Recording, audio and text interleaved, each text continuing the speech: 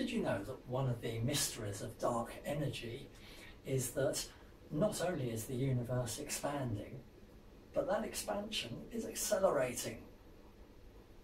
This is a reissue of the press release that first went out in December, the end of last year, 2022. In that press release, we said that the solution to the mystery of dark matter is the, so to speak, long bang. So the fact that the Big Bang is continuing means that there is ongoing acceleration, which is not visible because there's no background to the universe, and therefore the perception that there's a need for dark matter is just a misunderstanding, because that acceleration by Einstein creates the effects of extra additional gravity. So quite straightforward, quite simple, perhaps even you might say obvious. But hold your horses a second, because not everybody's an expert. If we have a galaxy, the Milky Way, which is us, and if we imagine, because that's all we need to do, galaxies surrounding ours that are all moving away, and they may or may not be large or small, spiral or a funny shape.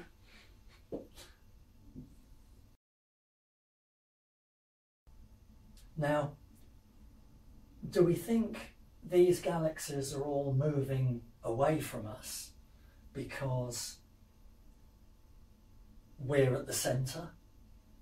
Or are we moving as well, so that everything's coming apart from everything else and eventually everybody will be marooned in their own island universe?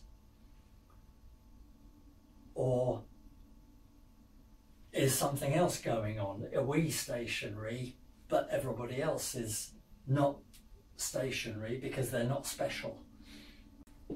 Not surprisingly, none of those seems very appealing, and so we have an uncertainty about dark energy.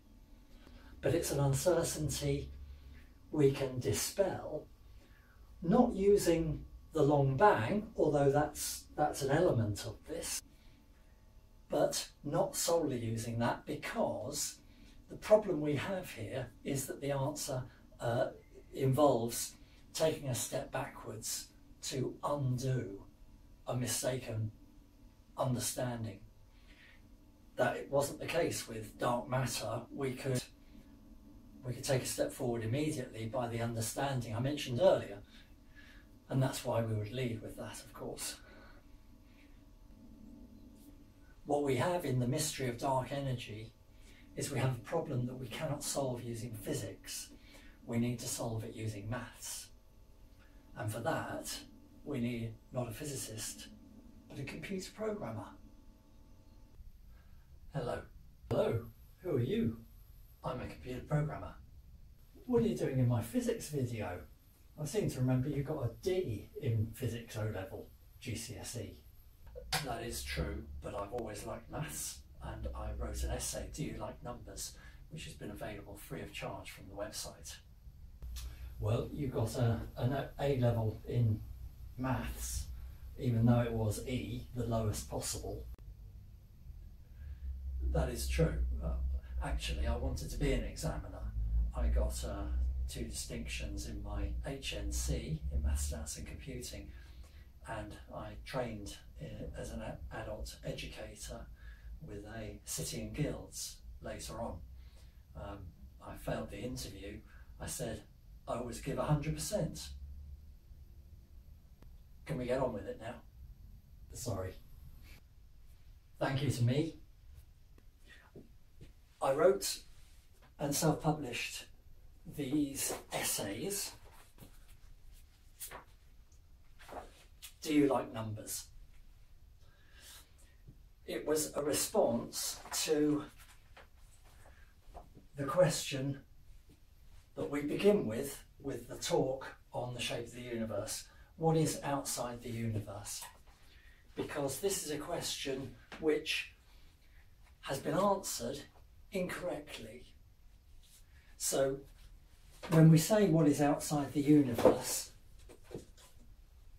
how do we imagine that? Are we going up to the edge of everything and seeing that it's all finishes there and it's surrounded by nothing, in which case what does nothing look like?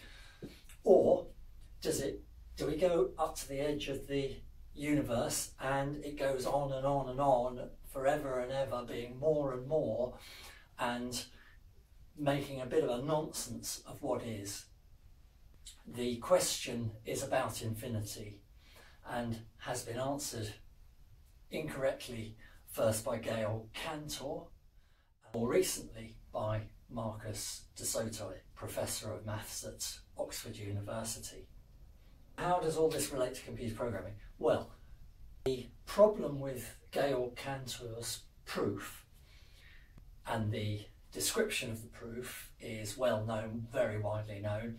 It is that you arrange all the integers against all the real numbers, 1.1, 1.12, 1.121, so on and so forth, and you discover there are more real numbers than there are integers. But that's not a proof. A computer programmer would recognise that that is actually an algorithm. And a computer programmer would also be the first to say an algorithm that runs to infinity, well, we've got a word for that, and the word is a bug. It's so easy to do.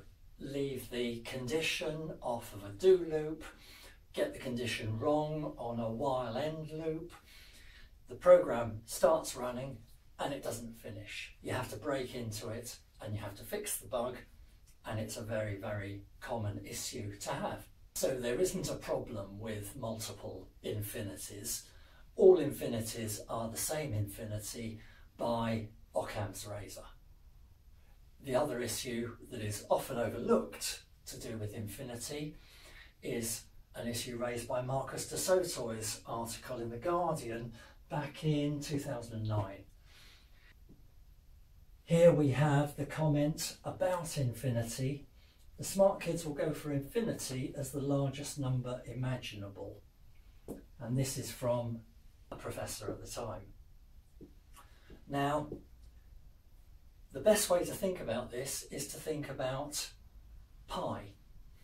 Pi is obviously routinely described as being infinite. I think a better word for pi is infinitesimal, because if you think about the decimal expansion of pi, it goes on forever and ever and ever, getting longer and longer and longer, but each digit of the expansion is a maximum of 9/10 of the previous digit.